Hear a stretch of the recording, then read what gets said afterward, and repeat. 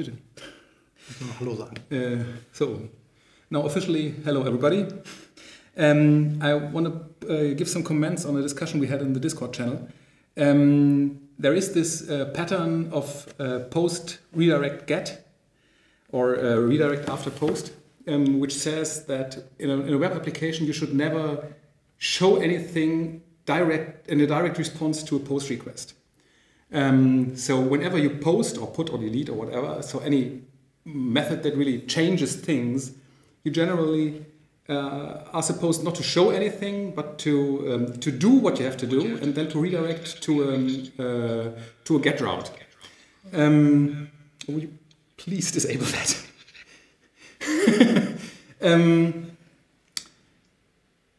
This is true for almost all cases. The only exception of that rule is when you open a new form and enter invalid data, you will post to the you will go to the post route, and if the data cannot be saved, the form of the new action is rendered again.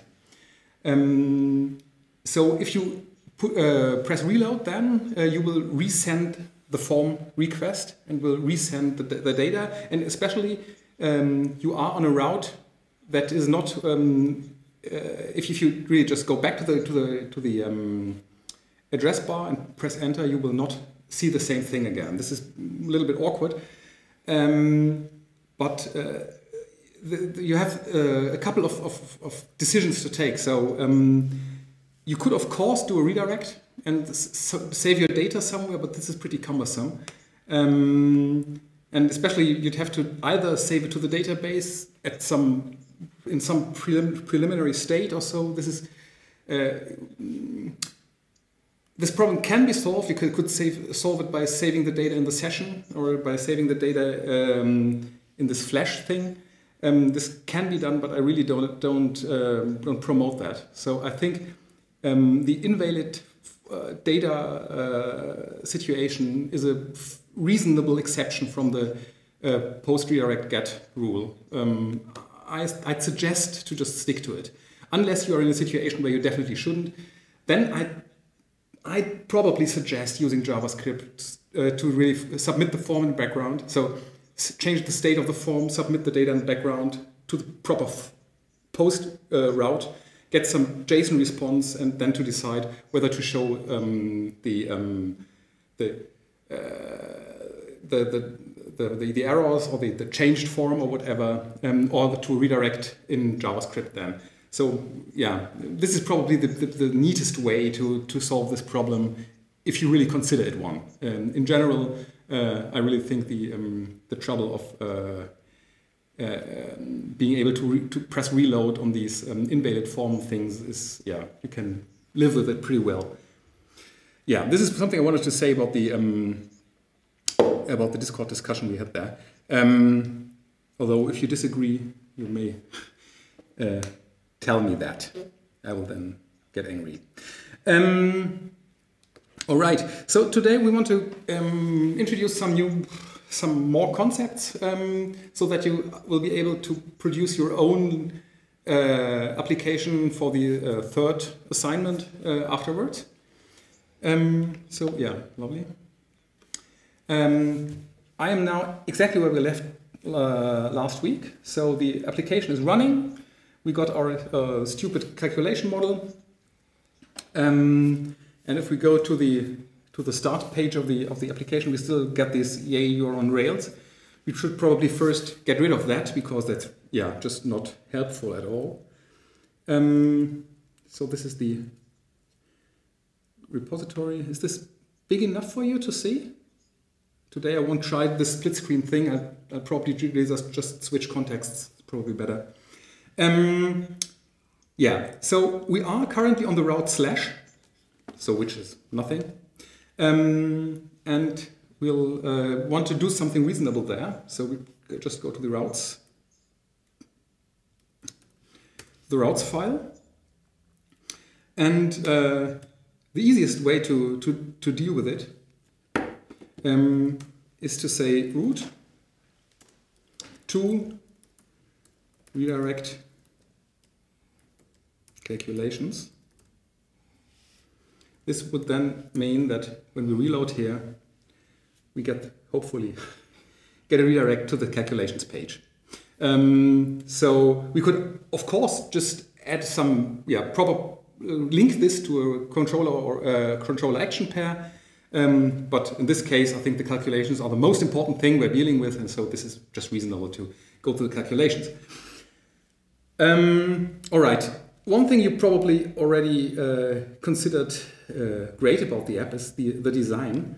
So we should just have a look at how we can add some CSS information in a proper way. I think we added this stupid green box just inline. But this is not the way things should be done.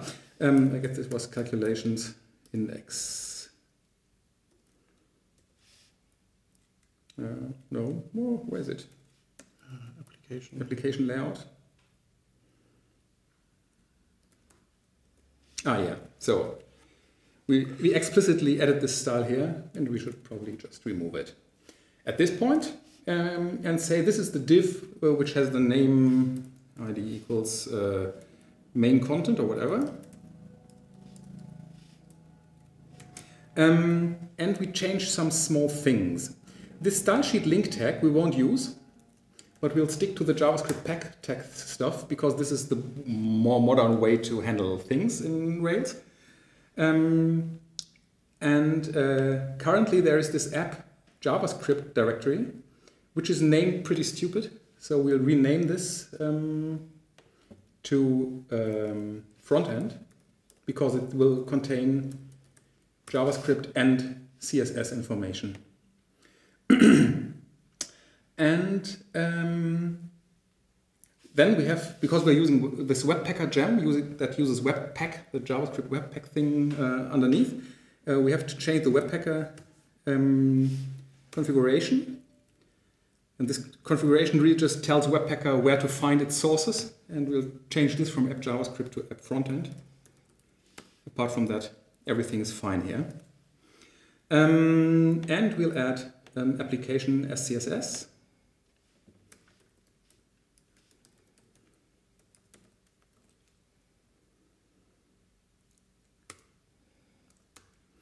Where we put, how did I call it? Main content? Do you remember? I think so. Main underscore content, yeah. Main content. Outline 1 pixel, solid red. Now, if we have a look at the console, we already see that there are things going on here, but we changed some basic configuration. So in this case, we really have to stop and restart the server, because otherwise it won't realize the paths have changed, because that is just, these files are generally loaded at boot time. So reloading just doesn't help there. Okay, so now let's reload.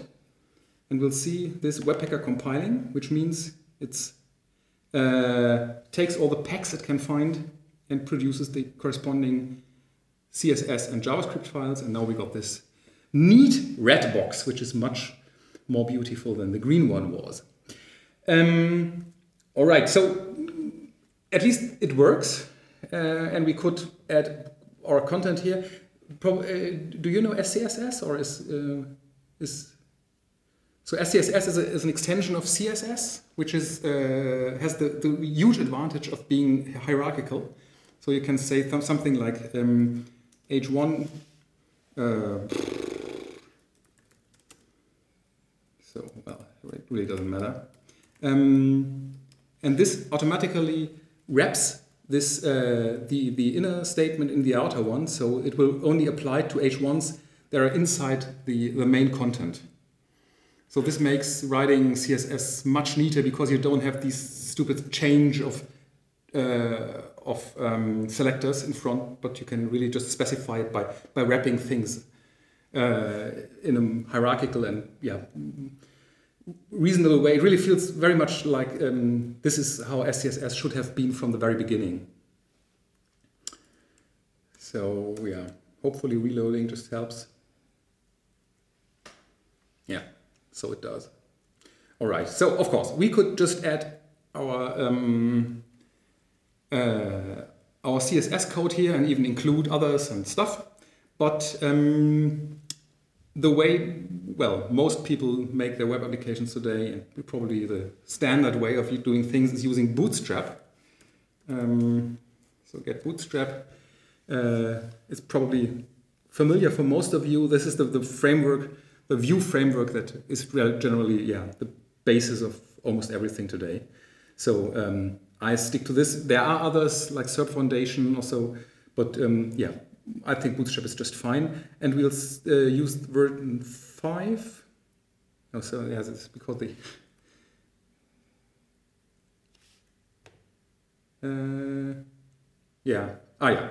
currently version 5 beta 3, but this is stable already, and I suggest using this Bootstrap 5 version. And this is the it's pretty well documented. There are a lot of visual elements like forms and pop-ups and tabs and whatever. So I totally suggest using this. And now we want to integrate it. So one way of doing this would just to download this thing and to drop it somewhere in the application and somehow load the stuff. But this is not the way things should be done today. But we are using the pretty much standard JavaScript tools, so we can just use yarn add Bootstrap, and then Bootstrap is being installed, but sadly we see it is Bootstrap 4.6. We want Bootstrap 5. So we have to go to the package JSON, which was changed, and either write the current version here, or what I prefer is yarn add Bootstrap at version 5. It will then tell us it can't find 5, it is 5 beta 3. All right, so it's just added to the repository, and so the version, the Bootstrap 5 is being downloaded and added to the package JSON, so it is available within the application code. All right, so what we then want to do is we want to import, I always mix it up, I guess it's Bootstrap SCSS Bootstrap. Well, let's see whether it's correct. I have to look it up every time normally. So let's just, and restart the server, obviously.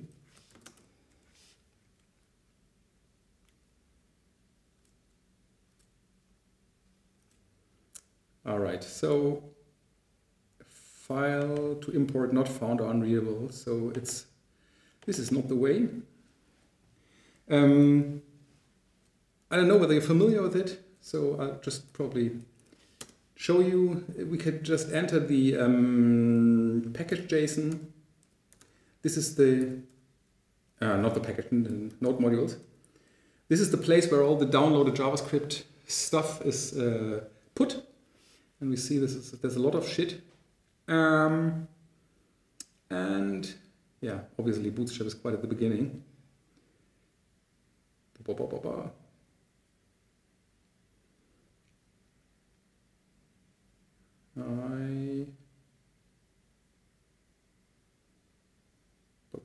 Bootstrap. All right. So Bootstrap,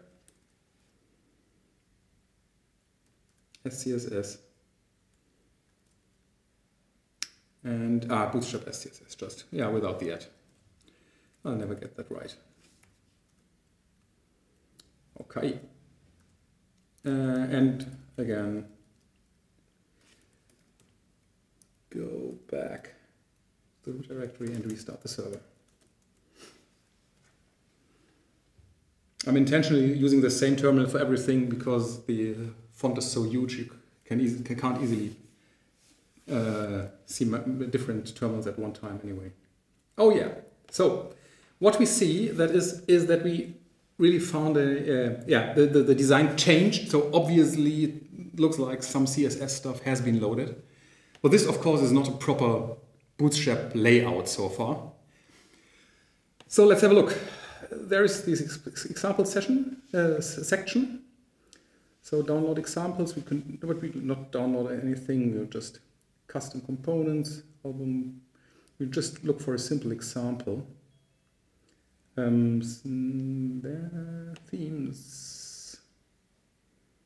Oh no, this is not. This is the themes you could buy. So with this simple thing. Yeah, we could just take this one. This is, we have a menu here. Yeah, probably this is neat.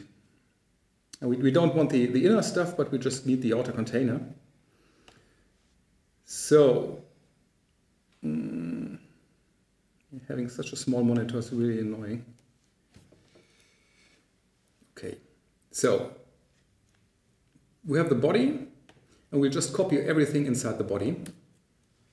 And we could now go to our layout file, and here we want to introduce all this stuff. But when we paste it here, it will be HTML, and it would be quite annoying to change everything. So I want to use Slim, and therefore this needs page HTML to Slim, where you can just paste some blob of HTML and you get Slim, which is quite neat. All right, and we have to, of course, change this to Slim.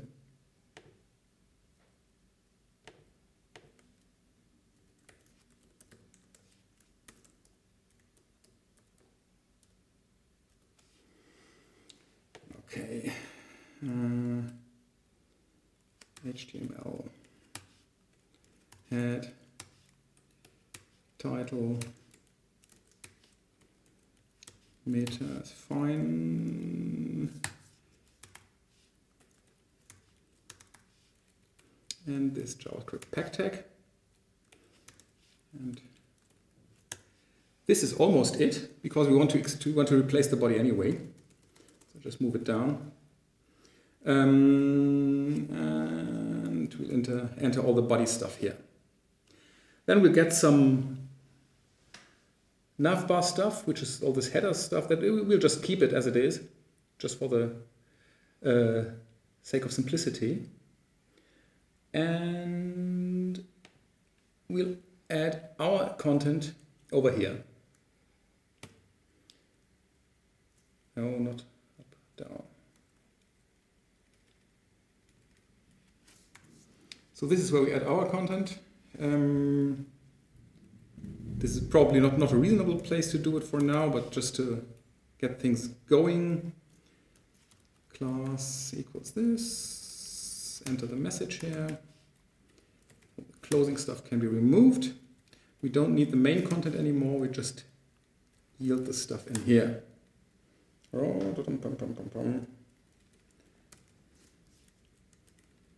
Okay. And these have to be, no, this can't be used because this is ERP syntax. We have to change it to the Slim syntax. And add the missing S. All right. So hopefully reloading should provide us with a new layout for the stuff. Neat, isn't it? All right. So this is just stolen. All right, the JavaScript isn't working because we didn't include the JavaScript of the of Bootstrap, but the principal things are there. All right, so this text center we can just remove it, and this pi5 can be removed too.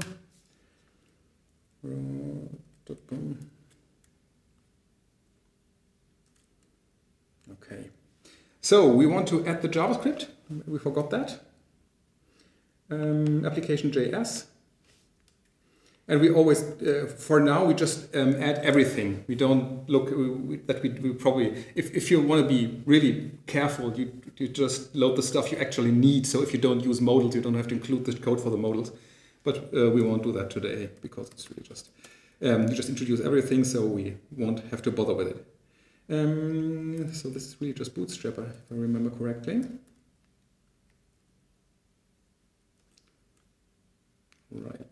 reloading.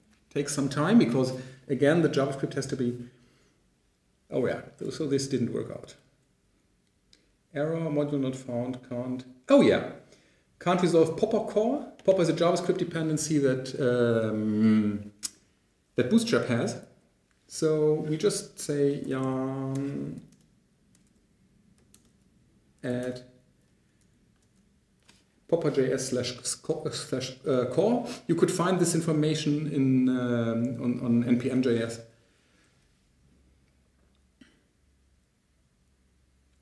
All right. Start the server again. Reload. Then everything's recompiling again.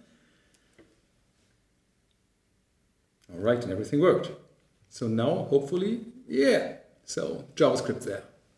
So we have a we have fully integrated all the Bootstrap stuff, so we can start using it. And we should probably just make the index page of the calculations a little bit neater. Table.table looks like a table then, and all these links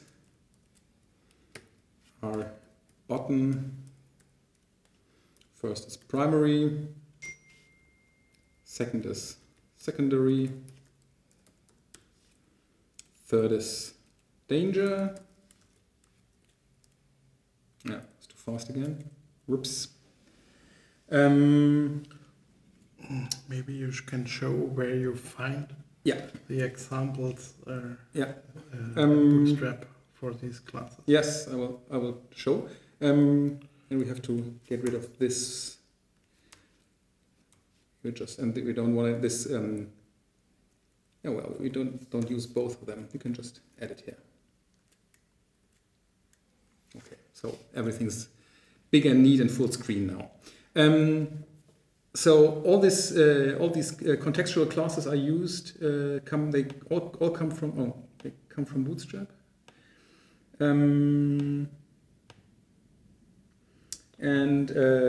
For example, this is components. Buttons, and you will find all kinds of button information, whatever you want there. So these are the color things.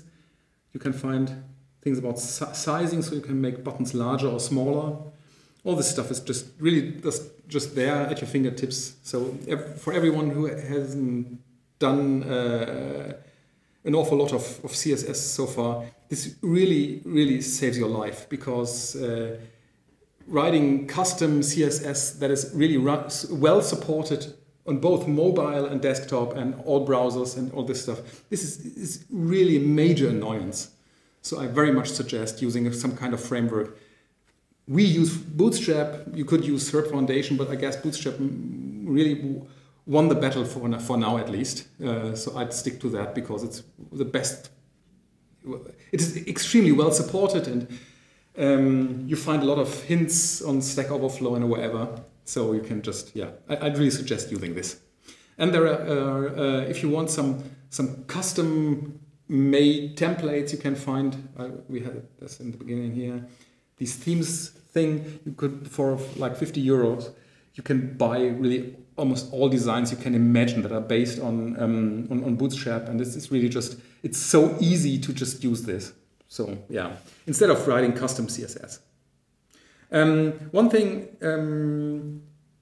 that we did now, you see these buttons are just really too big, so you should make them smaller. And we saw this sizes section, so you can tell a button to be BTN SM for small. Go to the index section.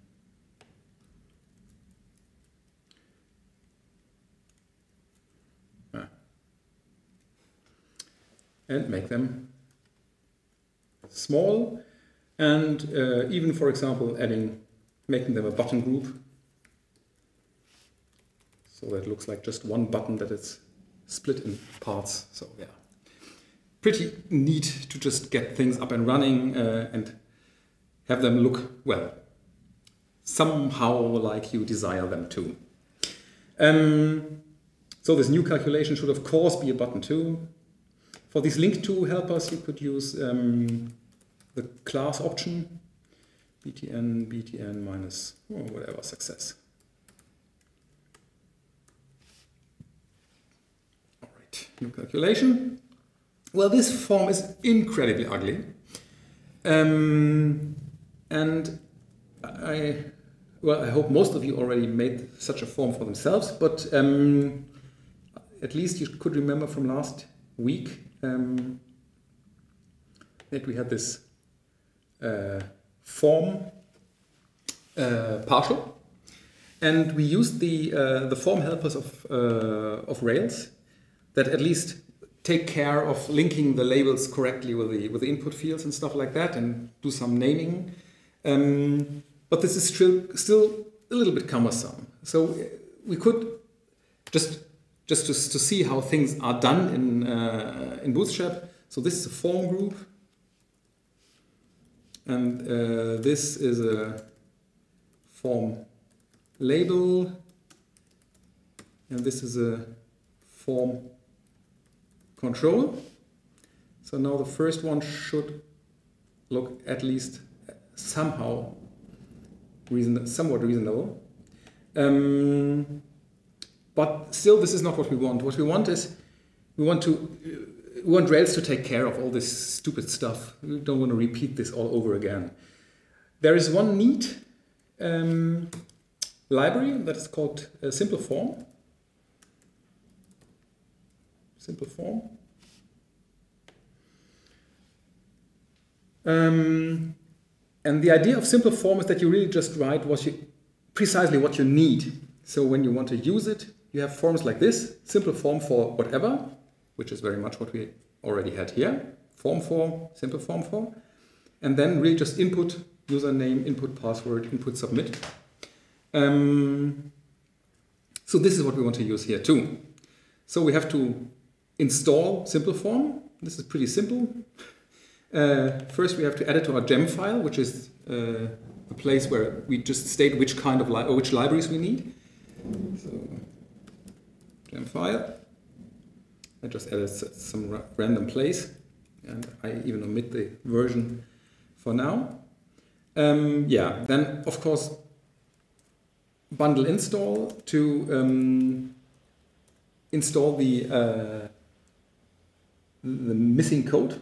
So now it installed Simple Form 5.1, which obviously I'm not using so far. And we then have a look, run the generator, Rails generate Simple Form install. We will see what this actually does.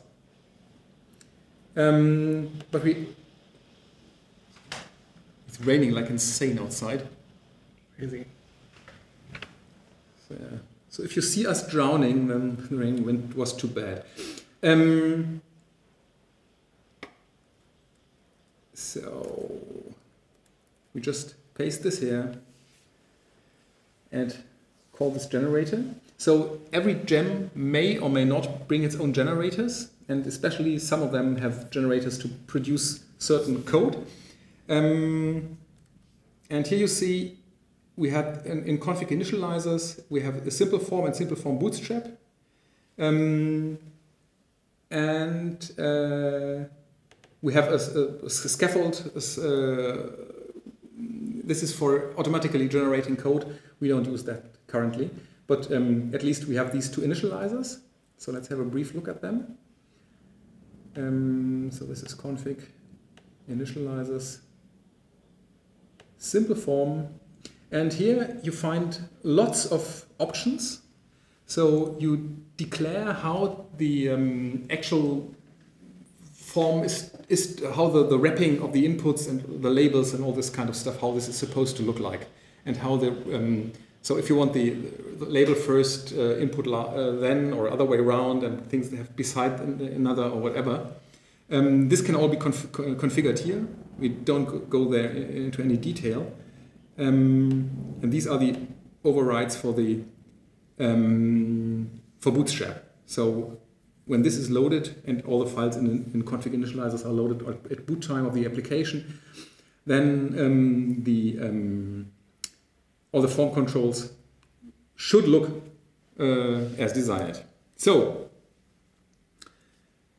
We added simple form, we added the initializer, so just let's use it. So it's simple form for calculation, and we can omit almost everything. We just have input, f.input,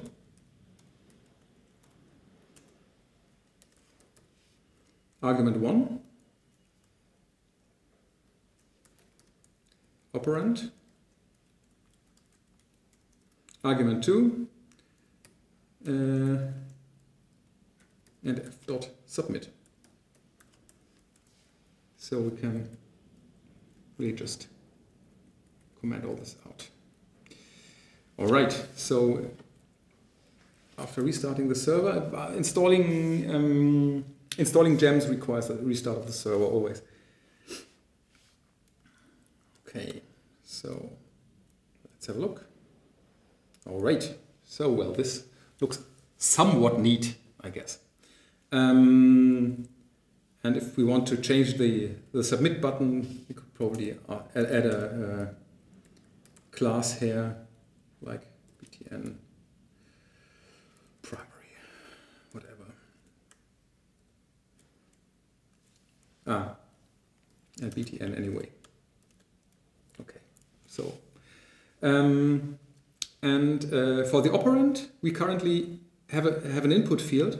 We changed this to a select field in last week, so we already had this select, and we can do the same here. We can just tell it that it want to take from collection, namely this one. This may or may not work. I'm not totally sure. No, it doesn't.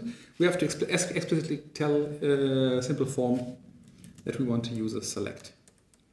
Oops, select.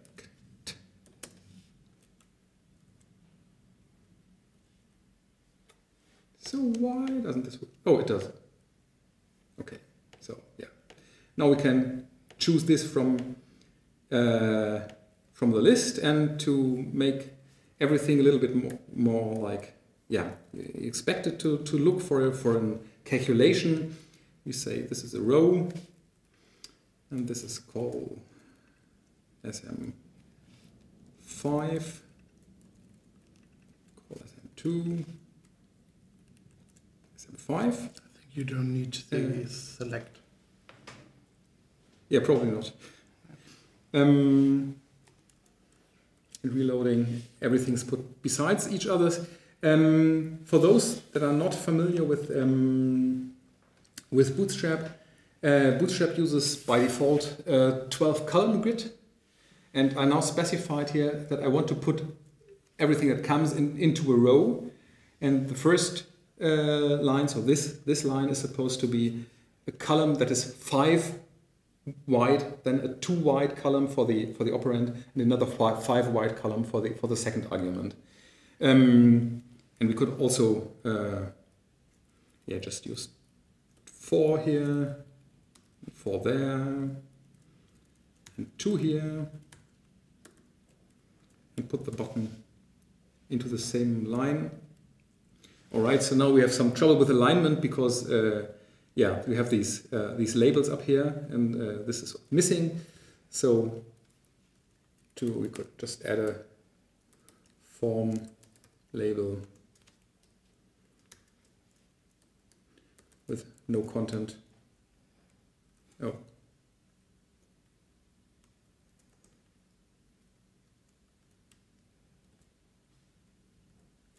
So why is this being escaped and break? Oh, MBSP. So this is the reason. All right. Well, this is almost correct. Form group form control. Well. All right. So we could go into this, but I really don't want to. But yeah. So this is mainly the wrapping that is produced by the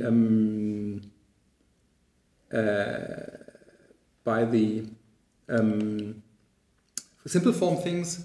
So you see, for this line,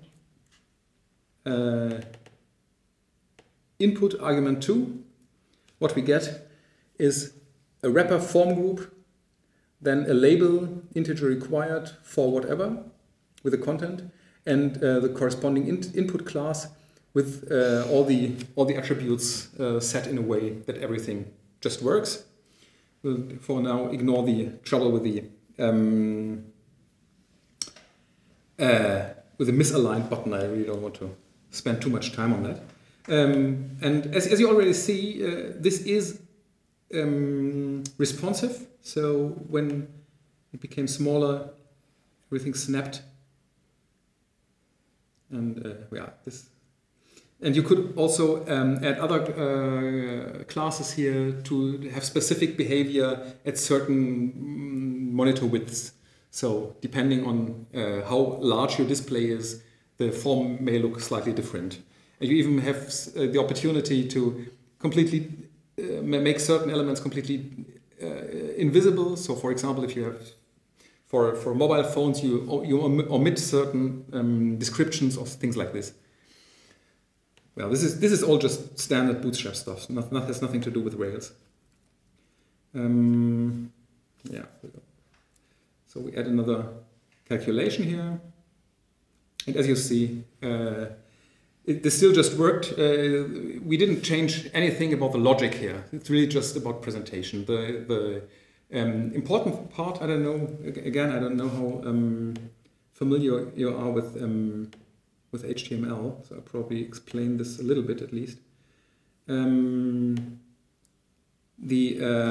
an input field, then the way the data is transmitted is how the parameter is named is determined by this name attribute. So this in Rails, this becomes a calculation hash, and argument 1 being the key to access this the value of this input field. And all this is just handled by simple form. So again, you don't have to use things like this, but it really makes life so much easier that I really suggest sticking to this. And especially you get these required fields, and everything is really just set up, so you don't have to manually handle all this form stuff yourself, because it's I consider it pretty annoying. Especially for huge projects.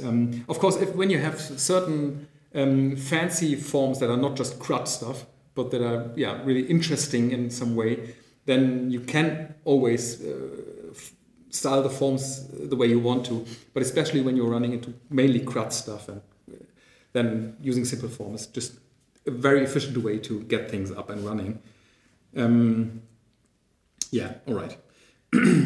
So close this again.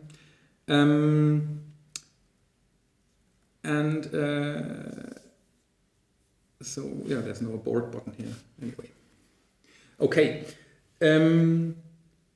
So one thing I want to show to you now is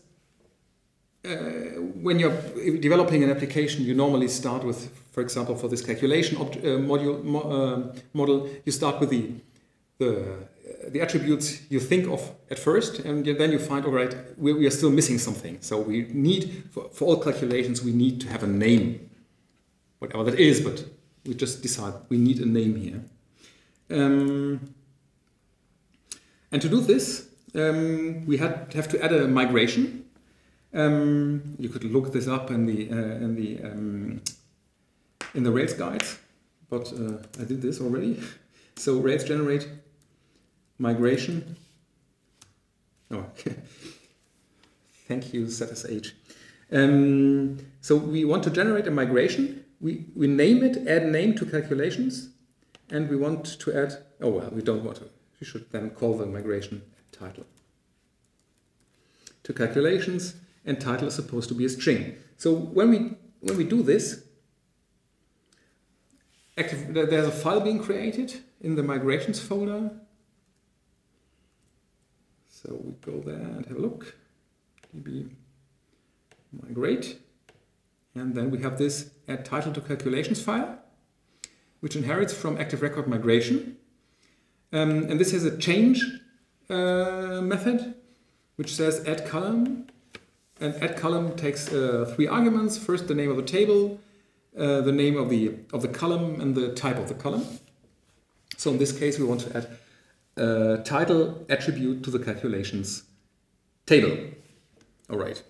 We could, of course, add 5 other add column things here and also create indices or whatever. But for now, let's really just add this name. All right, so rake db migrate. And it's Rails today. It was changed like 5 years ago, so I really still don't get used to it. Okay, so the migration run.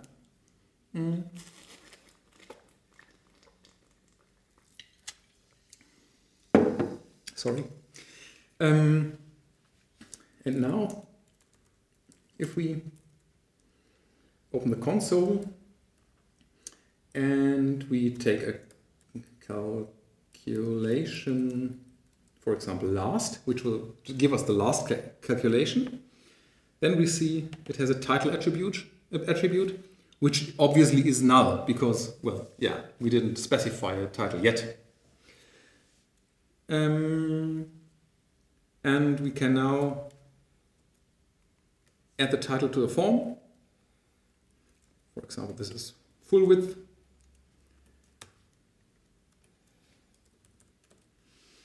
And then we should also add it to the table.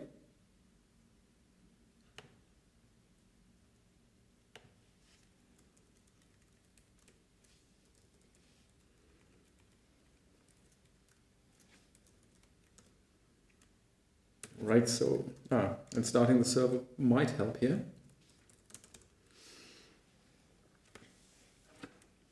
So we added the title column for the table. Right, so the title is empty, obviously. And if we edit this, we could specify a title. This will result in an error. Not, oh, well, yeah, haha. Was a silent error, unpermitted parameter per title, so the title was not set. But this is really a major configuration annoyance about a new Rails project.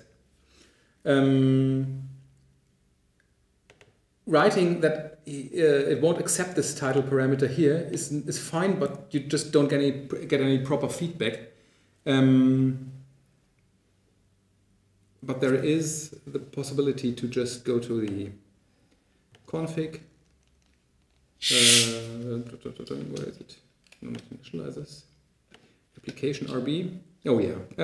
I have to look this up because I just can't remember. Rails raise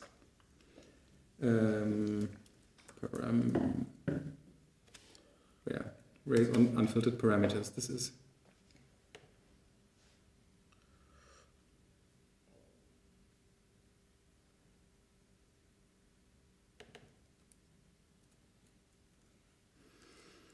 So we just and we wanted this to happen in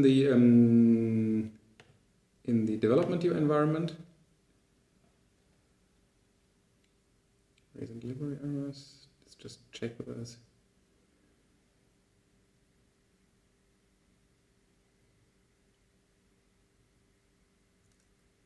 No, this is not a part here. Yeah, we could just add this at the end of the configuration file. So config raise and unfiltered parameters equals to true. Although I'm not sure whether this is the right config parameter. We'll see. Try this again. Restart the server. Yeah, we have. Yes, of course, we have to restart the server because it changed the configuration. Thank you.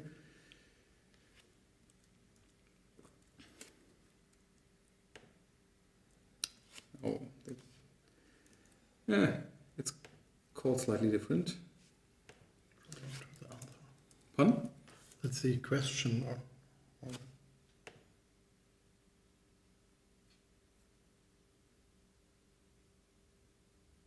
So this is, yeah, the question is stupid. You just need to raise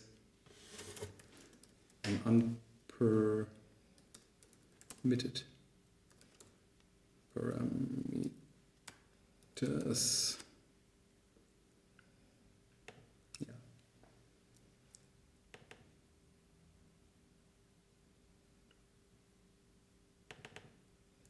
Yeah, so this is what we want.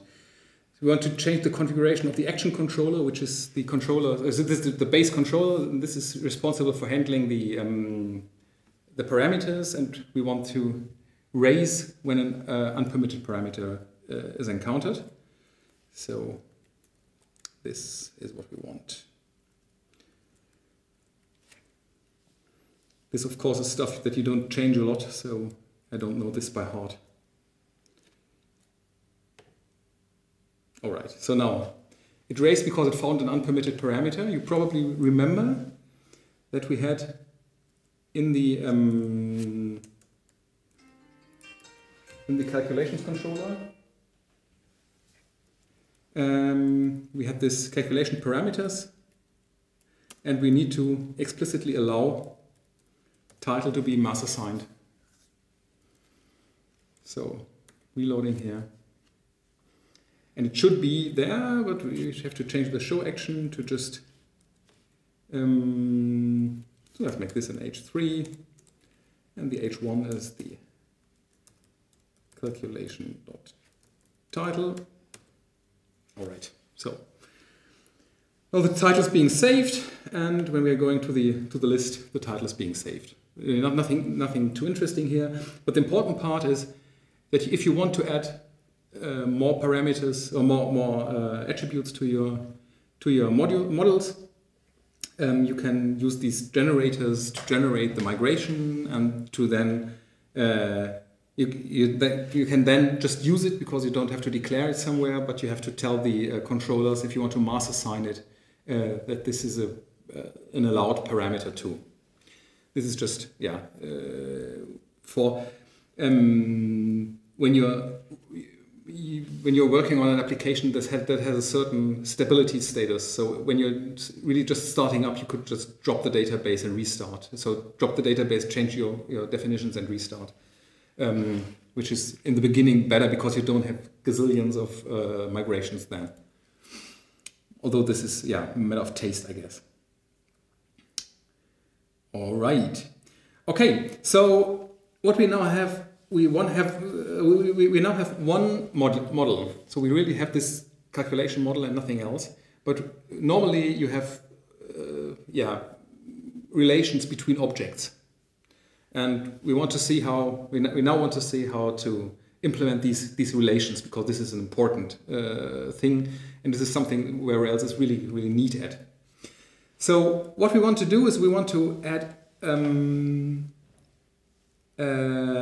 categories, which are consist just of a name, and we want to be able to add a calculation to a category, and want to be able to look at a category and see all the calculations that belong to this category. This is really just to play around with it.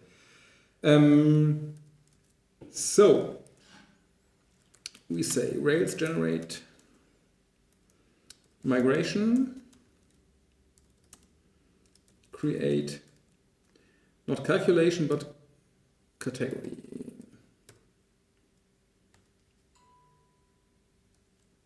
Okay, so again, there was a migration file created. So create categories. Rails knows how to deal with singular and plural for most English words. They have a database, so it knows how to pluralize category, to singularize categories. And this is really just string title. Category is pretty stupid, really just a title. Okay, so we run our migrate script.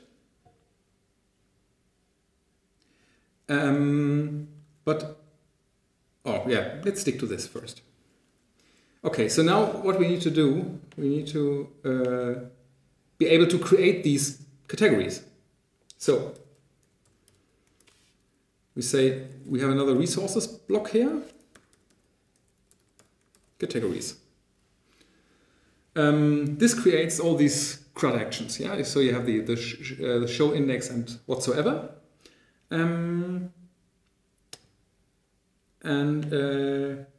We add another controller. This is the categories. Categories controller, RB. And for the sake of simplicity, you just take this and do some search and replace.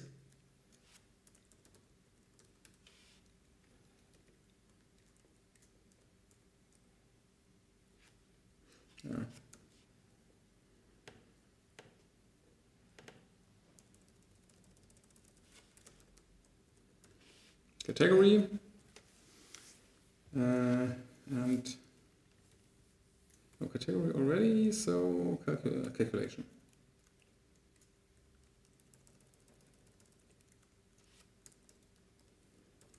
So this is pretty much the same things we did last week, and there are ways to simplify this because this is really just code application. I'll just reduce this. This is something we didn't really have a closer look at. Edit category, find, blah blah, successfully, boom boom boom boom. Redirect to calculation path, so we have to change this again.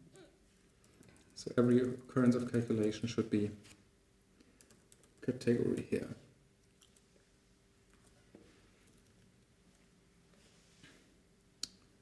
All right, and categories. Okay. And there is only one permitted attribute, which is title. Okay, so we created a categories controller. And we then have to add the corresponding view file. Oh, first we need a folder again. Categories. New file. Index HTML slim h1 categories table. This table class is necessary for for the table to look like a bootstrap table. Oh, we could use some other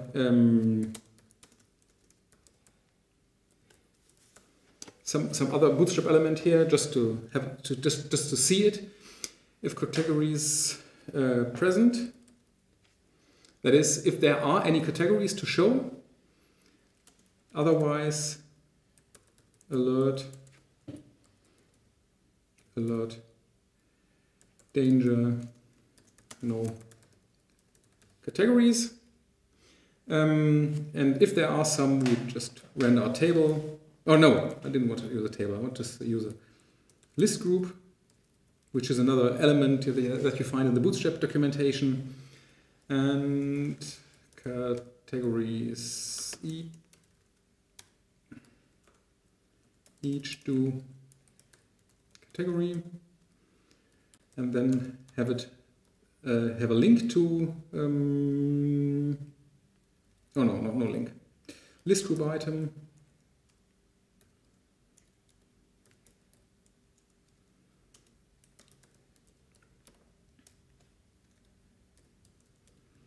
For now, we just show the title, and so far we didn't produce a model file.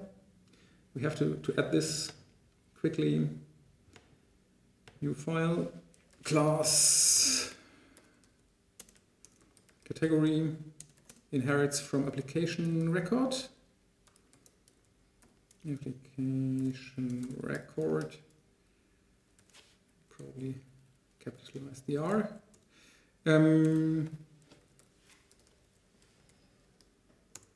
This is a Ruby file, and it validates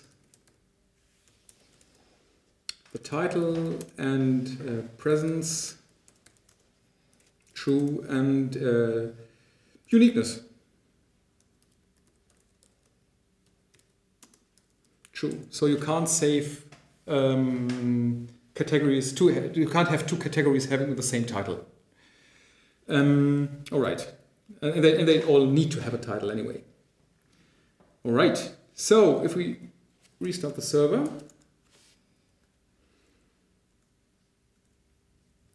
and go to the /categories. All right, so there was some categories controller to find, constant categories controller, but didn't. Yeah, so I made some errors when, oh yeah, categories. This was when we searched and replaced. I didn't see this. All right, reloading, no categories. So this is the alert thing from Bootstrap. And as before, we add a button, btn success, and this is supposed to link to a new category path, and the content of the button should be add category, verb, new category, path. All right. So again, we have this neat button, and we have no template for new so far, which, yeah, we didn't create. So again, we save a new HTML slim, new category, render form as above. Let's just have a look at the old new file we already had. Yeah, it's just this. I want to stick to the same stuff, that we don't, that things are as uniform as possible. All right, and then we have to create this form, underscore form, HTML slim. And what we have is a simple form for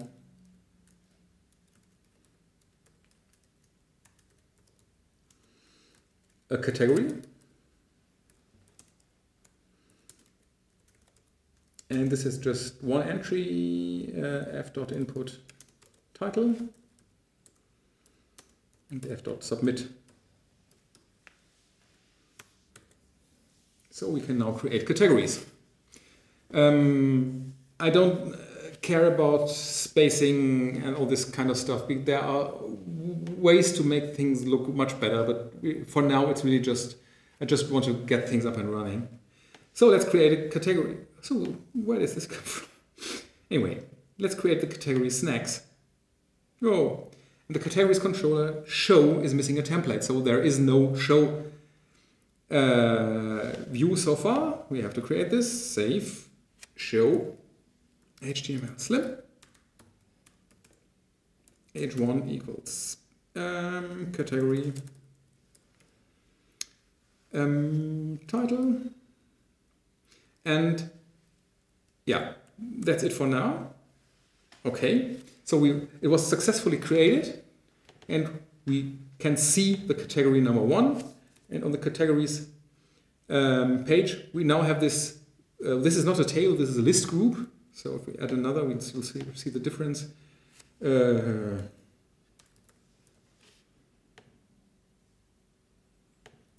Yeah, we should add the link here.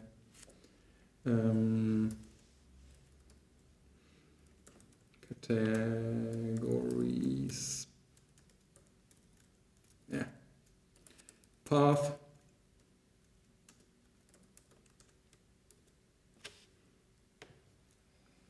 All right. So this is just this link group element. And we want to add a show and a edit button here. And I forgot how to do this properly, so we can just have a look at the Bootstrap documentation. List group with badges, checkboxes, radius, JavaScript behavior.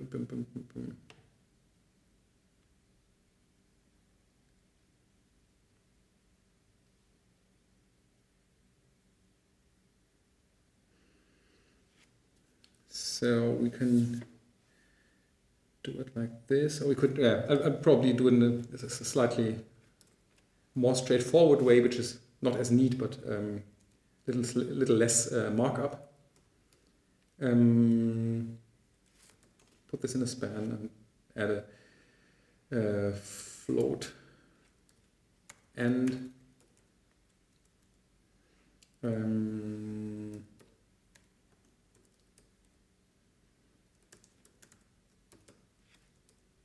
edit categories path of category, and again btn primary. We should now edit category path, obviously, because this is about one category, not about all of them. All right, so we have this button, and if we add some content to the button, it can even be seen. I can make it small again. All right. And then we need a show view.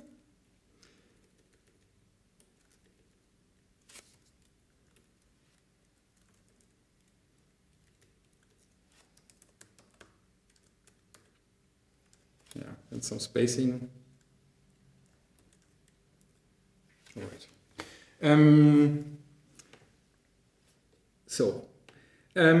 But what we actually really wanted to do is we wanted to link the categories and the calculations. So this was really just setting up the stuff to be able to edit or to create these categories. But what we really want is we want to go to the calculations, and when we edit one, we want to be able to choose to which category this should belong.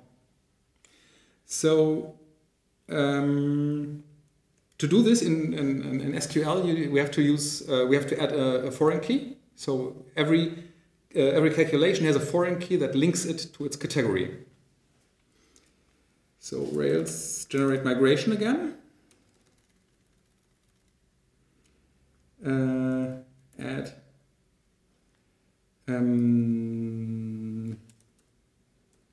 category ID to not calculations, and category ID. I think this can be done like this. Reference, is this right? Remember? Reference.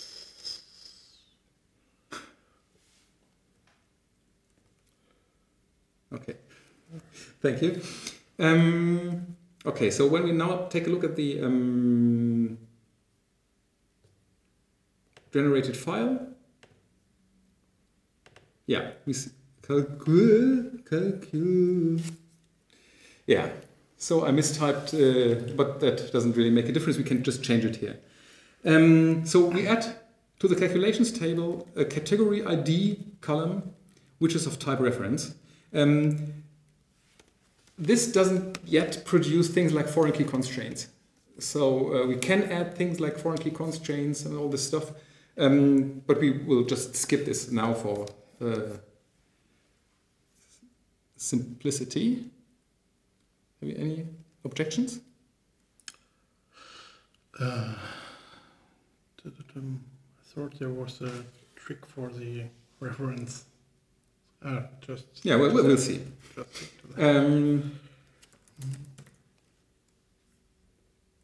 So it looks like at least the field was added. And what we now do, so again, we can just open the console and have a look at the latest calculation.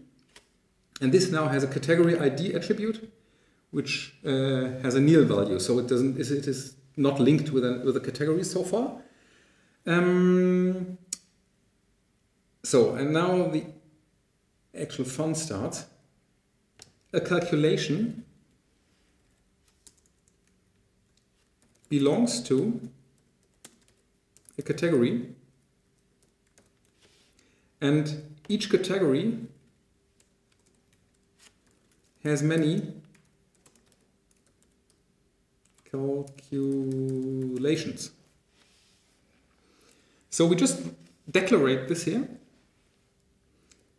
and if we restart the console, and we again take the last calculation, we could just ask it calc.category. Okay, it's obviously empty because, yeah, it wasn't assigned. If we take the last category,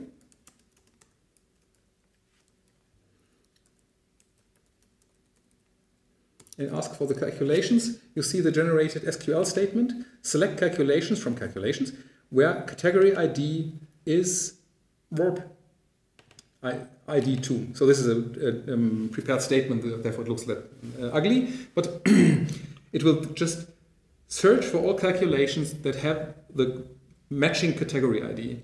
As long as you stick, so in Rails, there are the Rails framework itself is pretty opinionated about naming columns. So when you have a foreign key that references another table, it's supposed to be called the singularized table name ID. So in this case, category ID. And if you stick to that, you don't have to do anything else. Then just write these has belongs to and has many things. So if we start the server again and go to the calculation form, this is the place where we want to add the when we edit or create a new calculation, we want to be able to specify which category it belongs to. We should probably just put this beside the title. Let's make the title 8 width wide and all right. F dot association category. So in this case, we don't explicitly request an input. What we say, this is, we want to edit the association, the category association of the calculation object. And reloading, we'll get the select box. Again, when we save, we'll run into an error because we have this unpermitted parameter category ID. So it behaves as it should.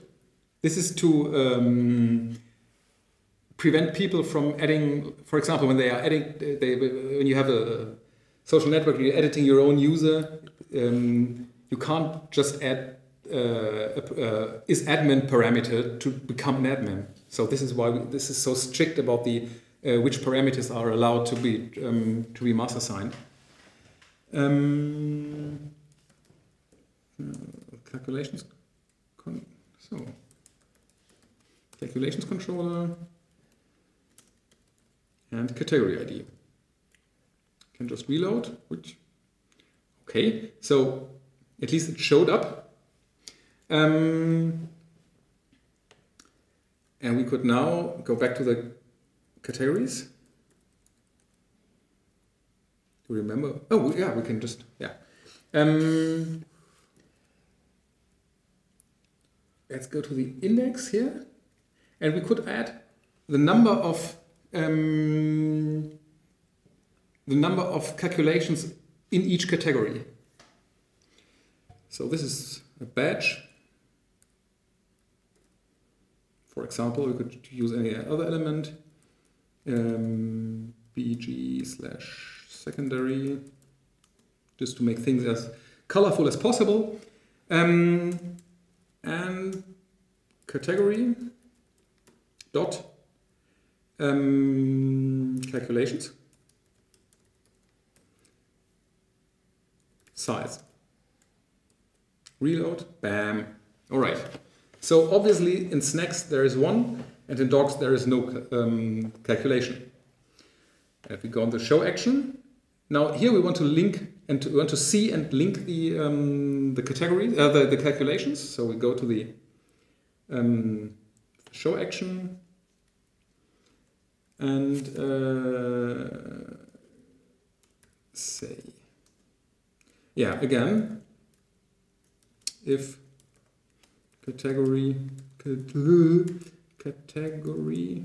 dot calculations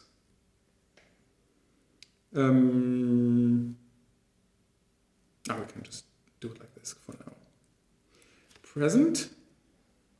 Then we make some kind of list. Otherwise, alert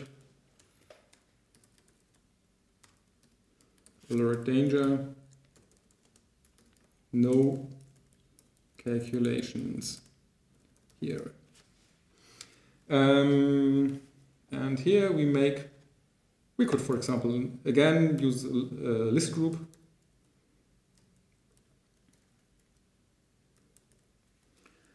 And then take each do calculation.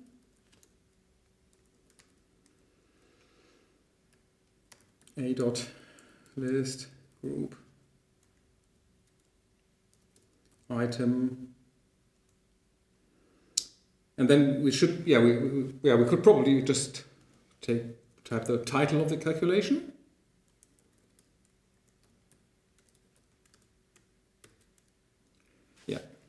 And it isn't yet linked to something reasonable, but you could just say we link it to the calculation path of calculation. So, whoops.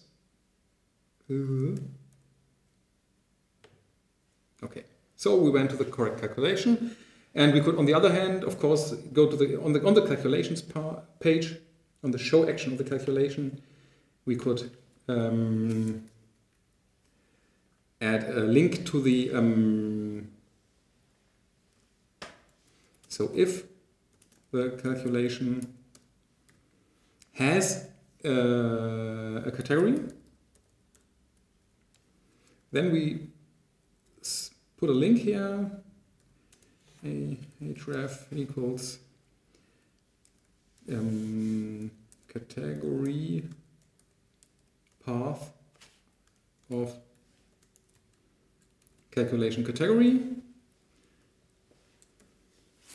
and for example some neat arrow, and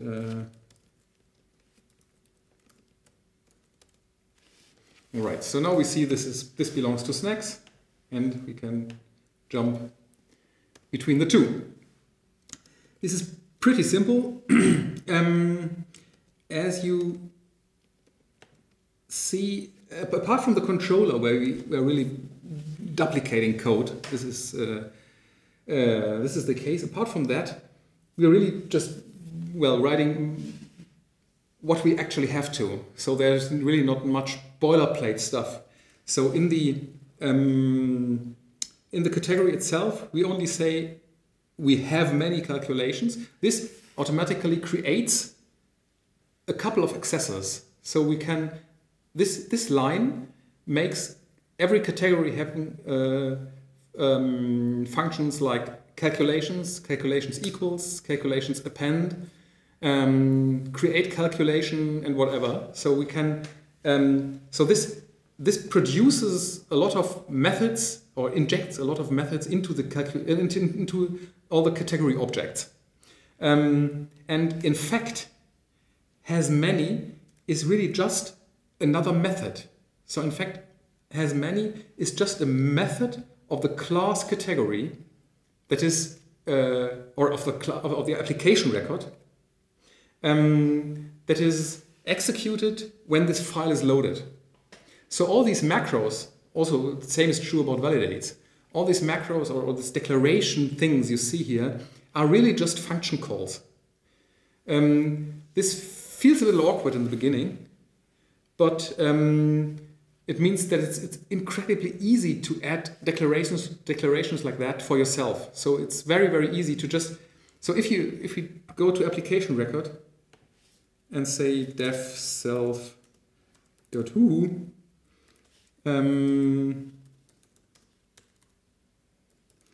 so don't do anything reasonable, put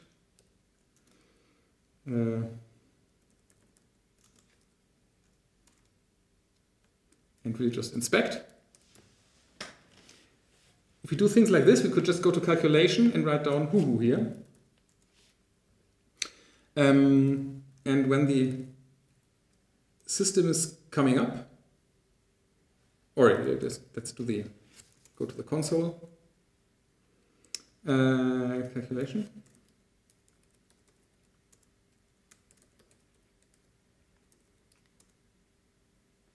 Hello, calculation.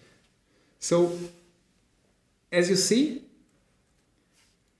these things look pretty much like being magic, but in fact they are really just stupid function calls. That of course are doing a lot of magic stuff. They are producing code. They are really introducing new methods to the class.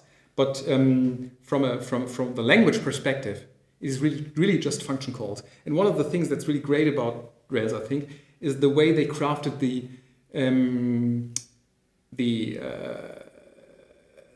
their base classes so that you can use them as a DSL. There are quite a lot of Ruby programmers that really don't know what they are actually doing there. They are really just using this stuff, and they don't understand the magic and the meta programming that's happening behind the scenes. But I think for a computer scientist, this is you should be interested in this. And we will probably, or hopefully, go into these meta programming stuff in a later lecture, because this is something I really love. You probably realized that already. Okay, we'll remove this here because it's not of any use. By the way, you saw here that in development, Rails doesn't load all the classes. It loads them on demand. So we had an error from Zeitwerk some time ago that showed up when there was a class it couldn't find. So it has some magic to really load the stuff it needs in development. In production mode, everything is loaded at boot time, and everything is available at your fingertips immediately. But in development, everything is loaded on demand, and especially everything is reloaded when reloading the page. So although this is the application is running, it's always the same application.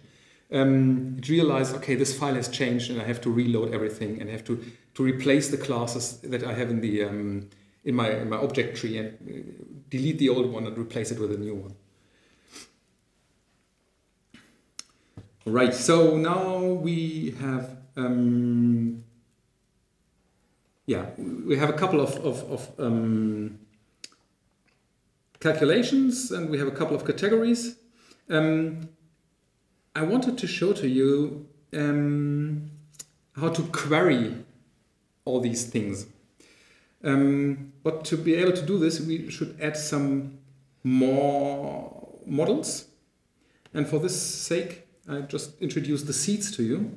So the seeds files are there to produce data that you can play with. They are generally not supposed to contain the actual data that you want to work with, but it's really in development a possibility to quickly populate the database with something to have a look at.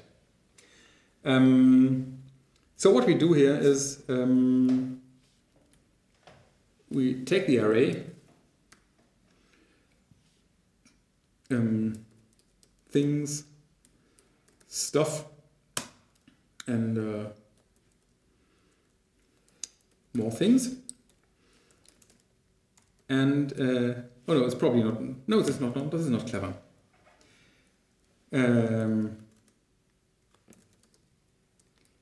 We create. So create is directly creating the object in the database. A category with a title. Need calculations. And we want to make sure, so either it is created or another error is raised.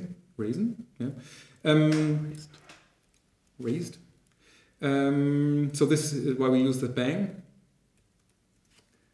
And we have funny calculations, and we have nifty calculations. So this creates three categories. And then for 100 times,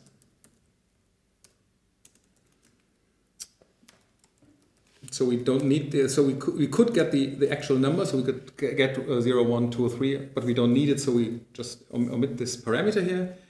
We create calculation, create, and we have argument 1. This is a random number between 0 and 100. So in this case, I really like to indent like this. Argument 2, the same, and operand. Oh, come on. This calculation. What's it called? Operands. Dot sample. Sample just takes in a random element from the array. So random in the sense of it is really supposed to be random. It is not in Objective-C there was a similar function that really said it took a random element, but it just meant we don't guarantee it to be the same every time. So in this case, this is supposed to be some pseudo-random element. All right, so, okay, and we of course want to add a category. Category C1, C2, C3, dot sample. So, add them to one of the categories, or probably we should just also allow nil. So certain calculations don't belong to any categories, which is fine too. Okay, so we could just take this code and paste it at the command line in the Rails console, of course. But there is a task here, which is called Rails db seed. All right, so we didn't write anything, so we had no output. And we go to the console again. Or let's first go to the server and let's have a look at the available categories. So now we have neat, funny, and nifty calculations with certain entries. And oh yeah, well, we forgot the title. This is bad. So we don't have proper titles here. What we could do, we could just say the calculation def. We call it backend title, or no, front end more. Anyway. So this title is either the title, if there is one, otherwise it is just argument 1, operand, argument 2. And this we use in the show view of the categories. This is in the front end title. All right. So now we have the because they all have no proper title. And if we go proper title here,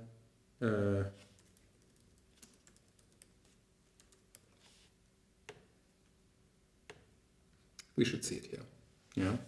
So it's just we just added a method that is either using some calculated title or the title that was given at creation time. Okay, so we have these all these neat calculations. But what I wanted to show to you is how querying is done. So you normally don't iterate about over all elements of, but you normally say, okay, I need to find certain elements and I need some subsets.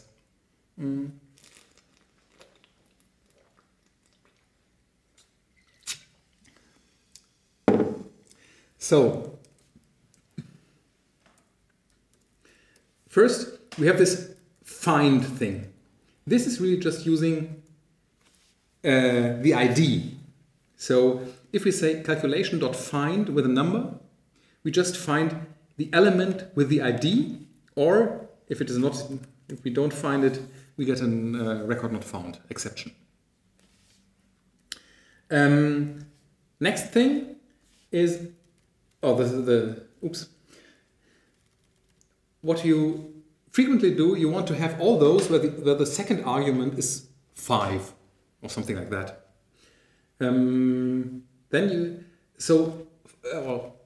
Find gives you one element, precisely one element or an error.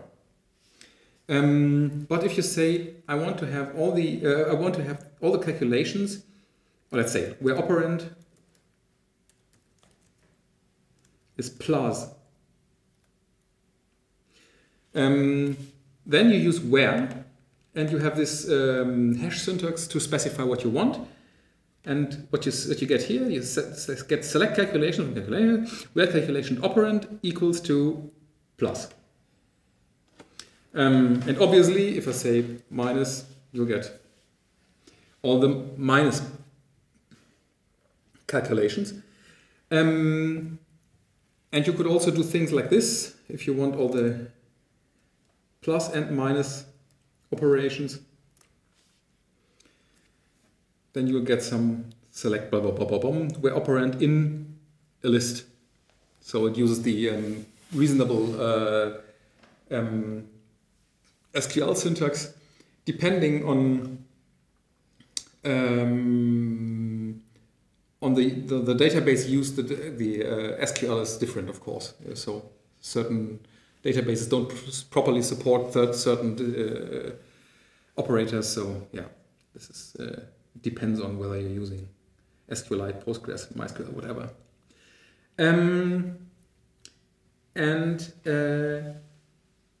Another thing you might want to do is might want to say I want to have all those where argument 1 is less than 7. This can be done like that. So you have to specify the query string, and the 7 is then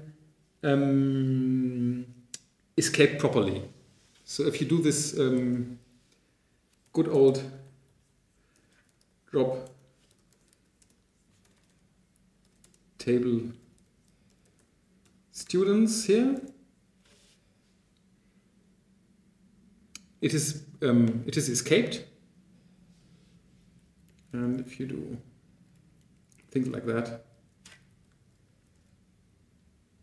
it is also escaped. So you can be pretty sure that when you're writing conditions like using this question mark syntax, that you can rely on the framework to take care of the escaping of the input. So you can put you can enter user input there, which you could of course also say things like argument is less than 7, just giving a string. This is possible, but using it like that and user input here is, well, it is syntactically possible. Oh yeah, actually I need double quotes for this to work.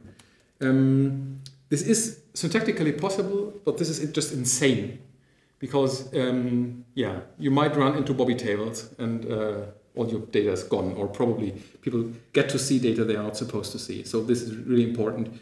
Stick to this question mark syntax here, and if you have different or multiple inputs there, you could do things like this. Oops, 2. Yeah, so there are certain ways to put the where statement. One thing that's incredibly neat, I guess, is that what comes back from these where statements is not an array. but it is an active record relation object. And these active record relation objects are, well, on the command line, they are immediately evaluated to show you something. But in principle, if you say just say class here, you see there was no SQL statement fired to the database. So it's really just in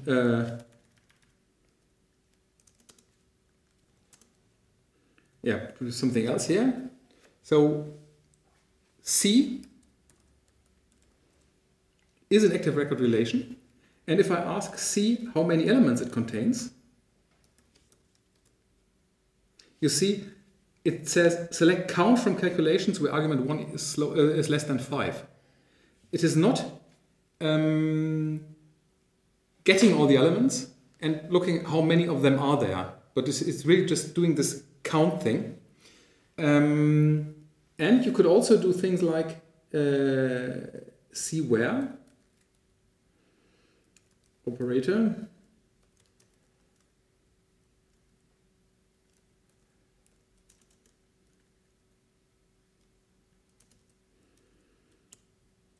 So C2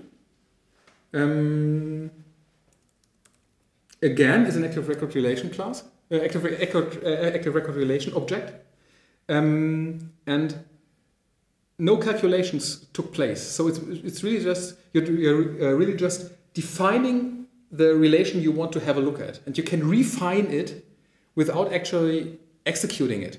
And as long as you don't access the elements of the result set, you don't touch the database. So as I said, on the command line, when it tries to inspect these things, it is always getting to the database and have a look what actually comes back there. But when you're using this in a controller or something, it is really just you're really just defining these active record relations, and the database access only takes place when necessary.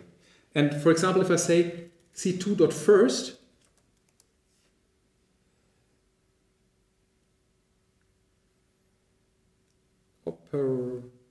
operator, calculate. What did I do wrong there?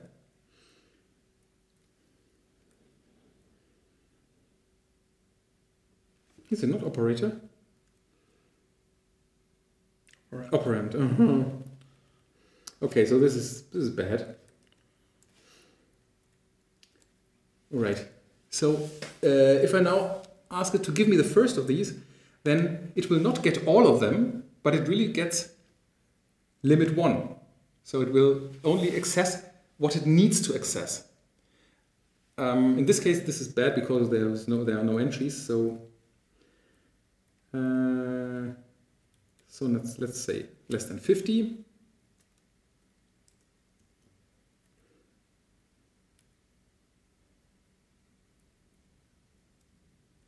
And plus again. So C2 dot. So if and there are let's first say first it will load only 1. If I say count, it will only have a look at how many are there. And I could also say, for example, limit 3. In this case, when I'm sending this off here in the command line, it will actually get the first 3. I could say things like order by argument 1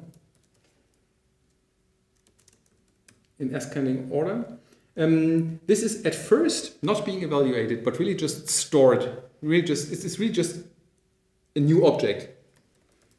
And I say limit 1. I should get the element of C2 that has the least argument 1. In this case, this is 8. However, it doesn't really matter. But it's really important to know that these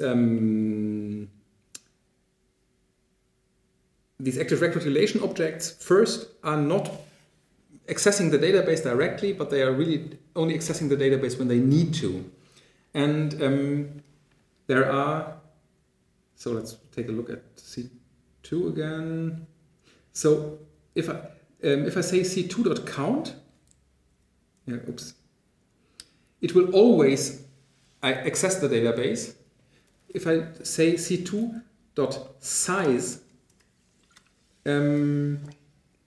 I don't understand why this happens. It may have something to do with command line nonsense. Generally, in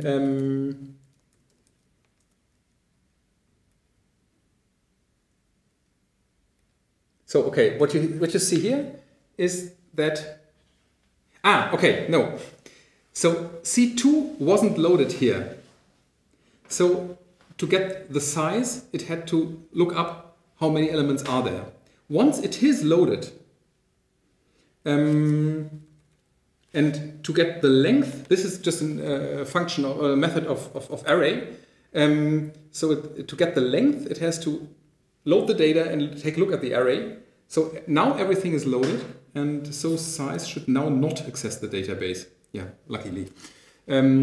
So there, you may need to have a look at which function is the right one for you to use under certain circumstances. So certain functions always access the database, certain functions try to avoid it, and choosing the right one may be tricky every now and then, but this can save a lot of trouble, because you may prevent unnecessary database calls, which is only important for really huge database sets, of course, but this is what you run into when you're doing proper things anyway. All right. This is what I wanted to say about the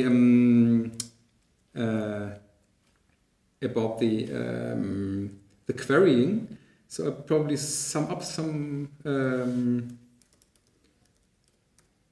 So find just gets the one with a given ID. Let's go to calculation. Another this gets one element. Find by, for example, argument 1. For gets one element 2. The first one it finds.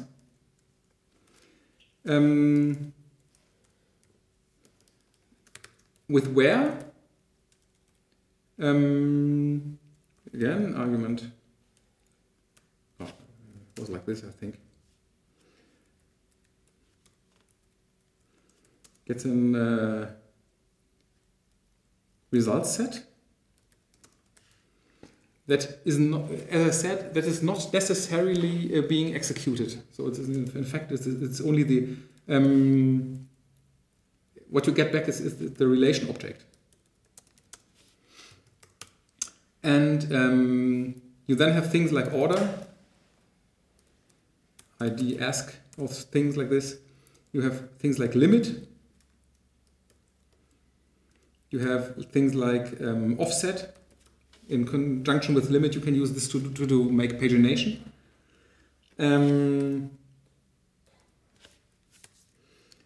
You have things like group.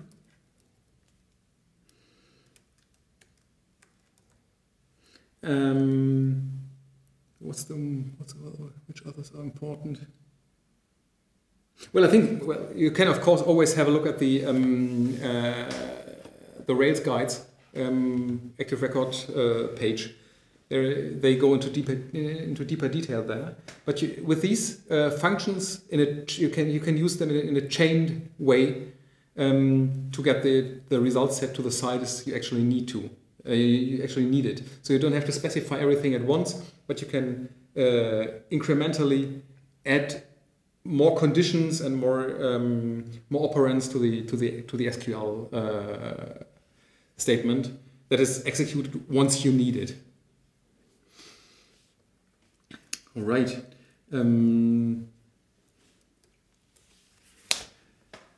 I think this is mainly what I wanted to say today.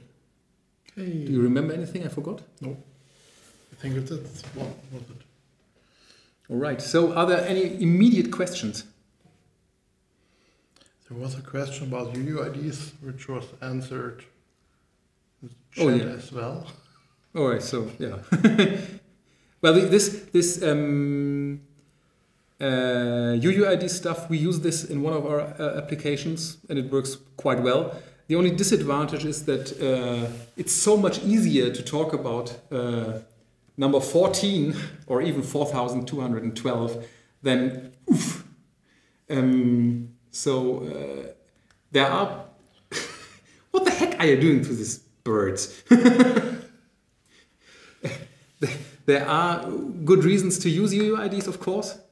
But whenever you don't have a reason to use them, I'd prefer not to. But this is really just a personal thing. But you can use UUIDs.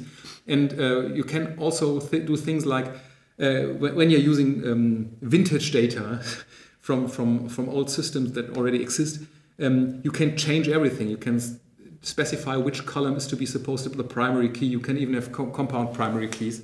But then you have to do, you have to specify these things. Oops, what did I do now? So, if, for example, the table name is different, you can do things like self.table name equals to whatever. And the same way you can specify the primary key and all kind of stuff. But in general, as long as you stick to the standards that the Rails guys defined, well, everything feels pretty magic. And I must say that I didn't really find a lot of things where I have the impression that the standards they defined are poor. So I generally like them. Although, yeah, I'm maybe a little bit biased already.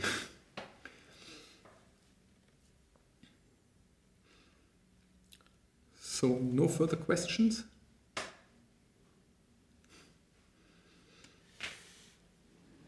Then... So, it's only on this monitor.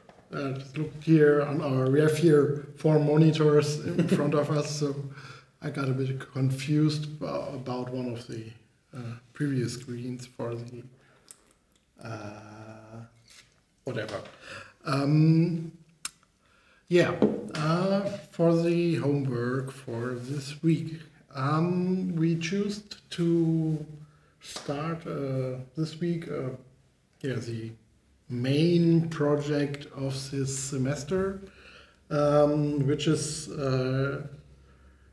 that you all implement your own social network.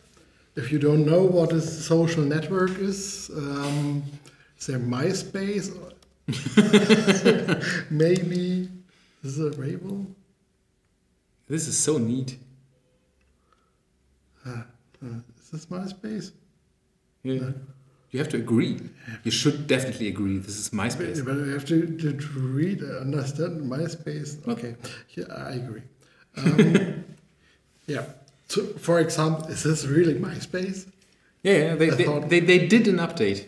Okay, like 4 years ago. MySpace is offline. Okay. No. For example, StudiVZ is offline. StudiVZ is offline. I guess. Okay. Maybe you know Facebook. They don't want to show my Facebook. Or Tinder. Or whatever. Or, Twitter. Whatever. So each and every one of you is supposed to kill all of them by the end of the semester. Okay. Shouldn't be that hard. Yeah. So everybody should implement his or her own social network. So in this week, the first task for you, the second after creating the repository for the project, is to choose a proper name for the network. This is 50% of the points. Yes, of course. So find your how I should call my social network. My network is cookie friends or something like that. Yeah. So accepting cookies is mandatory then. Yeah. Okay. Yeah. Just choose the name, create a Rails project with the name of your social network. It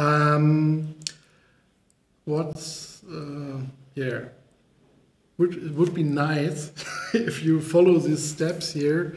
So you said you push and commit first to the master branch generated stuff, so that in the assignment branch are only the changes you made your own, because the generation of a project is not really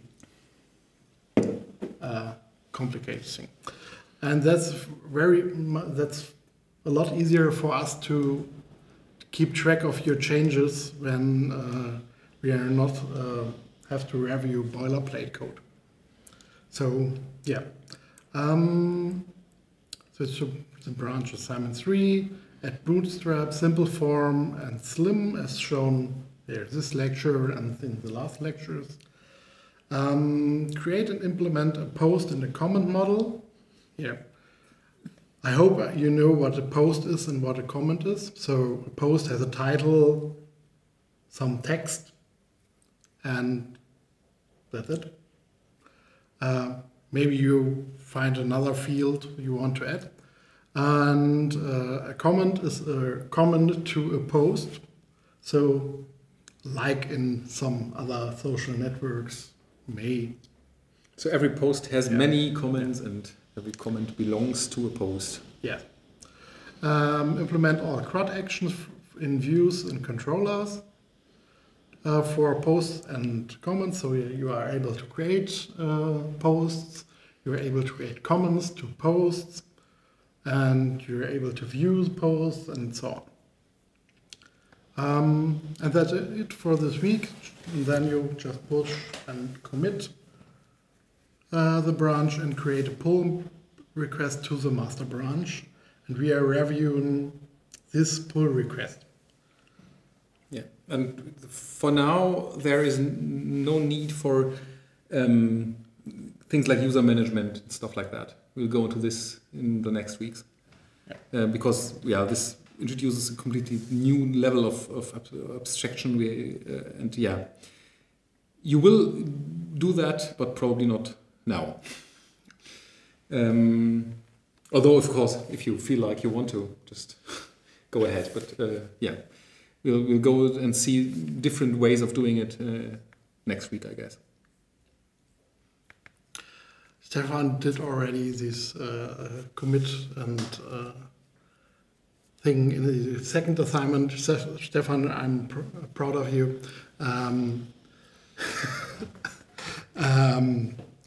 That's good. I mentioned this because when I had a look at the first assignment, it was really annoying to scroll over gitignore files, idea from project files, and so on. Yeah, that's really a pain. So yeah, that's it. And again, if you feel like you have any questions, don't hesitate to ask them on Discord. Yeah, we'll have a look there.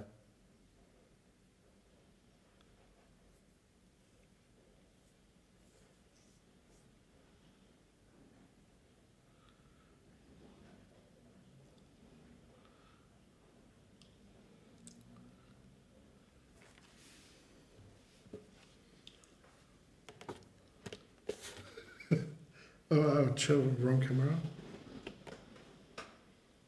Yeah, you could, for example, in this direction, if you belongs to category, or no, let's go to the category. Let's probably do what you want. You can do things like this belongs to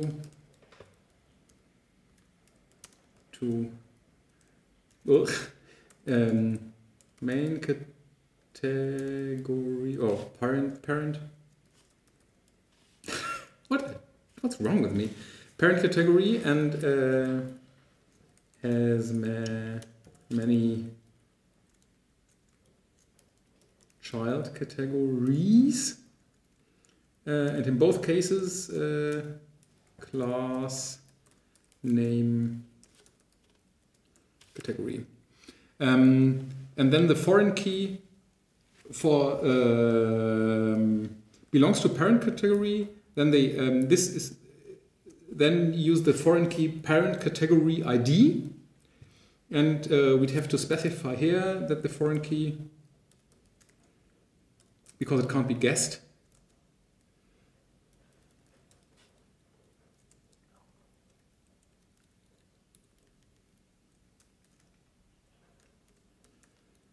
and we could even specify inverse of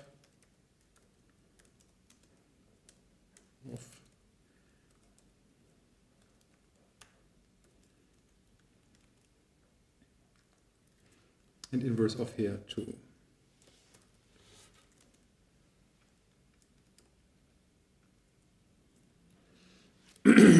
So if you do it like this and add a column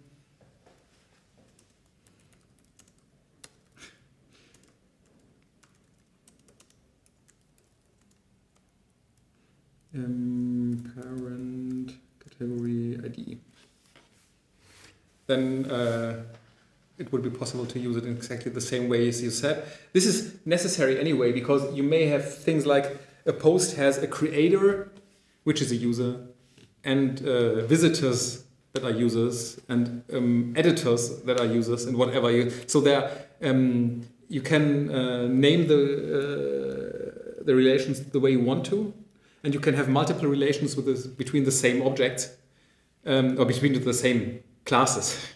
And even between the same objects, and nothing gets mixed up there as long as you do naming. Yeah, as you keep track of your naming. Whether or not this is a clever way to implement this is another completely different question, but it can be done.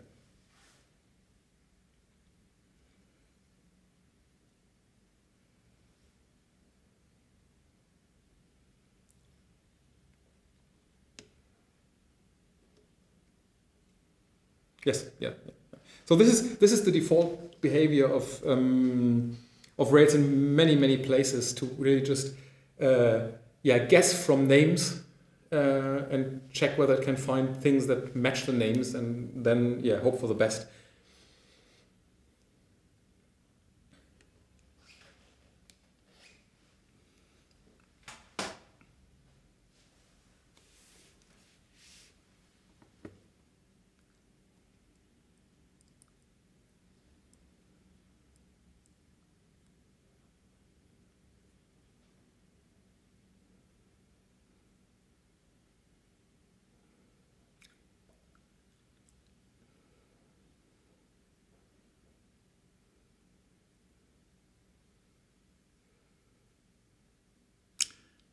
Yeah, I'd naturally prefer Unix file endings, but I don't know whether the Windows Ruby misbehaves in some way then. But I couldn't expect it. But it may be so. Yeah.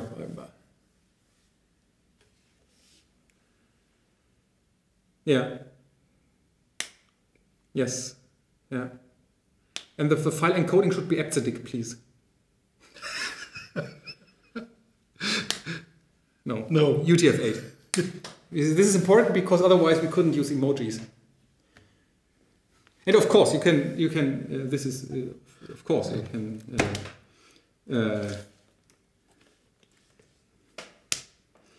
Do things like this. Why not? Then you can.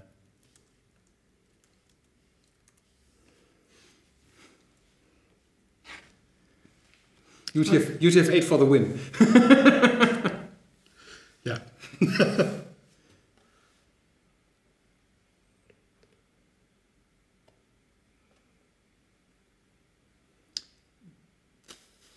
Why not? Yeah. Yeah. Well, although we should wait until tomorrow evening, because it just contains the last assignment. So yes, I will probably do it on Saturday or Yeah.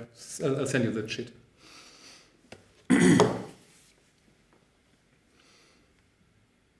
Yeah. So then it was this for this week. Thank you very much for your attention. Yeah. And as I said, don't hesitate to ask if you have any questions. We try to answer.